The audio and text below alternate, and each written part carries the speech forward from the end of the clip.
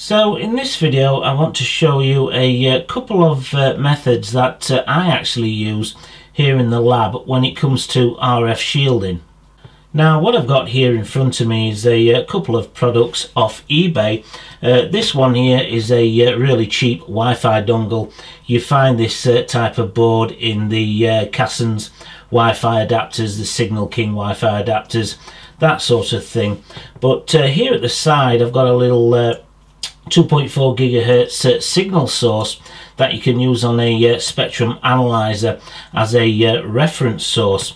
So what I'm actually going to do is put RF shielding on both of these, because this little signal source in particular, it is quite noisy without a RF shielding on there. So I found that actually adding RF shielding to one of these brings the noise floor down considerably. But again, not adding any kind of RF shielding on these products just bring the price point down for the people that are selling it.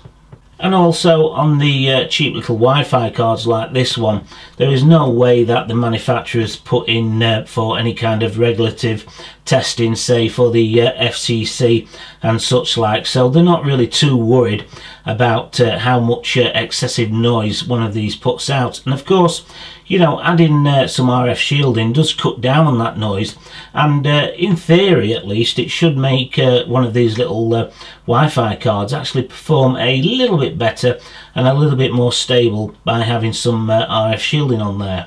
But of course you can always open up more expensive brand name Wi-Fi cards and they won't have RF shielding on. It just depends, you know, when they put it through testing. If they don't actually need it, obviously they won't put it on, because it does save quite a lot of money. Now as for the metal to actually make these little RF shielding enclosures, what I use is reclaimed metal from cookie tins and sweet tins. And especially at this time of year, you should have a few lying around that you can actually utilise or save in the corner of your lab for when you actually need it. Now on this piece of metal here, I've already cleaned it up and got rid of all the varnish, etc. But if you're not planning on using it straight away, I would actually leave all that paint and varnish on there, because it does actually protect the tin from the elements. So a little bit of damp and a little bit of moisture and this tin will soon rust. So first of all then, I'm going to make a little RF can for this noise source here. So I've already cut out a section of the tin itself. Now you can just use scissors if you're going to use cookie tin or sweet tins. It's really quite thin and it cuts quite nicely with a pair of scissors. But to actually cut this out and get the measurements, what I did, I actually placed the noise source on top of the tin itself and drew around the noise source itself and just added 4mm onto each side. So we've got this nice margin all the way around the noise source itself. So I've already prepared the piece of tin then by actually sanding it down and getting rid of all the original varnish and paint. And as you can see here, what I've done on this side, I've actually sprayed it with some matte black spray paint, and that's because I'm actually going to be scoring the marks where I'm going to be bending and cutting, rather than using a marker pen. I just find it a lot easier if you score directly onto the tin itself, as you would if you were, say, bending cardboard. The method is not that much different from that. So what you want to do is place it in the middle of the tin and get something that's quite sharp. You can use a brad awl or a large nail and just sharpen up the end. And what I'm actually going to do is just score all the way around the PCB to give me a little line where that's going to indicate where to actually bend this, so I've got my side wall out of the tin itself. And I just find it a lot better, as I say, by actually doing this by scoring it. So now that I've got the actual outline scored onto the black paint there, what I'm actually going to do now is use my ruler to actually straighten this up a little bit, but also add a little bit more pressure to those lines as well. So I'm actually scoring it quite firmly, because it's the same method as you would use for actually bending cardboard. So I'm going to use my ruler now just to get it a lot neater on these sides and actually put quite a bit of pressure on there as well. That's why I've got this piece of wood on the bench now as well.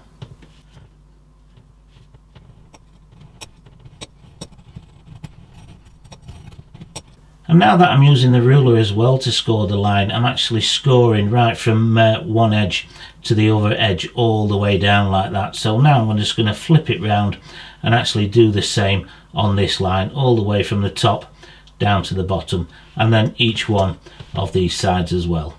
So now that I've got all the sides scored so I can actually bend those sides up with some pliers, I'm actually going to score just around the side of this SMA connector here. Because this has got a fixed SMA connector, I'm actually going to score around here and actually cut that piece out so it actually fits and runs over the top of the SMA connector here. Now before you actually start bending the side walls of this, what you're going to need to do is actually put a small cut, again just using scissors, on the little corner tabs here and just stop roughly where this line is here, because what we can do is when we get our side walls actually bent down and we've built it up at the sides here, this little tab can actually fold down and back round the corner here, and it'll make contact with this part of the shielding, and we can actually solder this directly to this part and we get a much neater corner by doing that. So now that we've bent this side wall, it's a lot easier to actually next bend the opposite side wall, mainly because of these little tabs that I've left on in the corners there. But one thing I did actually forget to cut out here is the power line for this little noise source. It does need 6 volts to actually work, so I've put a little cutout here so I can actually solder the power lines onto the board, and then what I can do is actually bend this down over the power lines right at the end, just so it's got as much RF shielding as possible. So I'm going to start bending these opposite walls now, and what I've done, I've just moved the tabs out slightly so they don't get in the way of me bending this wall here, and I've also scratched off some of the matte paint there so I can solder the tabs directly onto this wall here. Now because I've just used the matte paint to make my marks so it shows up better on camera, you probably won't have to use matte paint when you put your marks in there, but because I have, I just need to scrape a little bit of that away just to actually solder it on there. So we're now actually ready to attach the can to this little signal source here. Now I've already wired up the positive and negative leads so they come out of that little cut out there, but something else that I want to point out now, the profile of this little noise source with the components on there is not very high at all, but something I like to do is use some double-sided foam tape. Now I've cut out a couple of different sections here, so we've got 4 nice actual corners, if you like, or pillars to actually rest on, and I've only used 1 layer of the foam. If this had more components on there with a higher profile, for instance, I'd probably lay, you know, 2 or 3 layers of the foam to get a little bit more height there, but because it's so low, this should be fine. So the can itself, the top of the can on the inside, will just sit on these little foam spaces, if you like, so then there's no danger of shorting out any of the components in this at all. So I've got the RF can on this little noise source here, but I haven't fixed it down yet. Now what I've actually done, I've pushed the noise source down so it's making contact with the double-sided foam there, and again the double-sided foam means I don't have to worry about pushing this down too far and shorting out the components. So what I actually done now, once it's in place, I use the bottom part of the PCB board here as a guide to help me how to cut notches in all the sides there, and what that's going to allow me to do now is I can bend these over onto the bottom ground plane of this PCB and actually solder them in place. So the shield is all soldered in place now, and something you have to be careful of is the amount of heat that can build up on the shield and this ground plane here as you're actually soldering. So what I do is I do one side first and then let it cool down and then do the opposite side, and same again with the other 2 sides. Otherwise this ground plane gets really hot, and what can happen is, of course, is the components on the opposite side can actually start falling off the PCB because there's that much heat transferred through this ground plane. So just be really careful of that. And also, to tidy it up a little bit as well, I've just got the Dremel tool and just ground down the sides here, just smoothing out that solder just to make it look neater. Now, a second method that you can use to actually attach an RF CAN to a device. Here I've got a cheap Wi-Fi dongle. You can get these off eBay pretty cheap, less than a tenner. And as you can see, it doesn't come with any kind of RF shielding. But what I've actually done, I've made this little can for it, and just prior to me actually bending the sides down, I took a 1mm drill bit and drilled these vertical lines of holes in the top here, only because the components underneath this actually get a little bit warm, a lot warmer than the little signal generator that I've just done. So that's the reason why I've drilled holes in there. Now, to attach the RF CAN to this device, I'm not actually going to attempt to solder it in place, because even though we've got the track around here, some of these components are actually quite close and the heat could actually transfer, and you could actually end up breaking your device. But we've got some little hole tags already cut out in this particular Wi-Fi dongle, and what I'm going to do is pass some wire through these holes and actually tie it on around the back there and solder it in place. Now, something else that I've done to the can in relation to actually making it for this device, we've got a track coming out there with some components attached and then connecting to the antenna itself. So just to be really sure that I don't short anything out, I've just cut a notch in the can there so it fits over the top of the track itself. So I'm just going to use this wire then to actually tie down the shield directly to the device itself, and I'm using this quite thin electrical wire here that I've got in the lab. It's a solid core, and I'm just stripping away the PVC sleeve off it. So that's the RF CAN held in place by these two wires. It's on there quite firmly. You'd really have to give it some force to actually push that out of the way. It's just a lot safer than actually soldering it directly to the board itself. And here at the back I've just trimmed away any excess wire, so it looks quite a neat little job. And of course, doing this method, it'd be really easy to remove this at a future date if you wanted to. So here I've got a little Wi-Fi module for an Arduino, the kind of thing you can pick up cheap nowadays on eBay.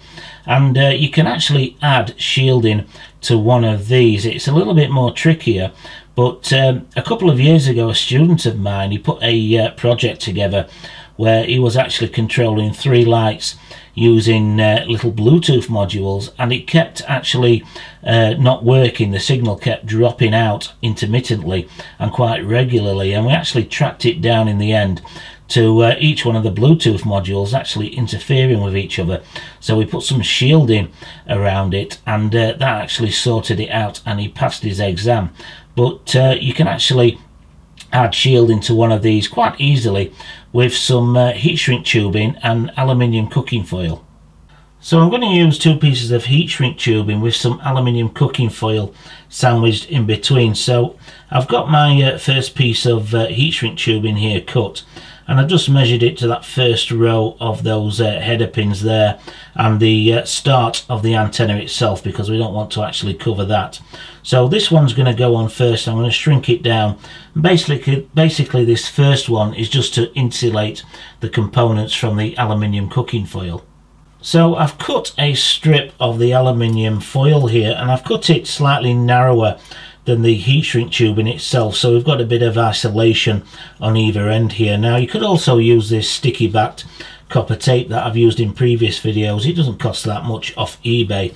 But what I'm going to do, I'm not going to use any glue with the aluminium foil, and I've got it a fairly longish length here, so I'm just going to wrap it around just like you would a bandage. I'm not going to use any glue to hold it in place, just the second piece of heat shrink tubing around there just to hold it down.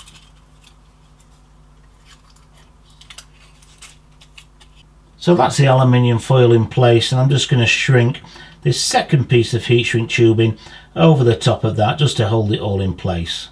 So that's 3 different methods then to actually add RF shielding to products that don't have it, and you will find that products at the lower end of the scale don't tend to have something like RF shielding. It does cost the manufacturer quite a bit of money to actually make and add little RF shields like these at the manufacturing process. But you know, if you do find you're having problems with actually getting your little Arduino project to work, for instance, then RF shielding can help sort that problem out. Not always, but it does tend to be a shielding problem, especially if you're using more than one Wi-Fi or Bluetooth module in close proximity.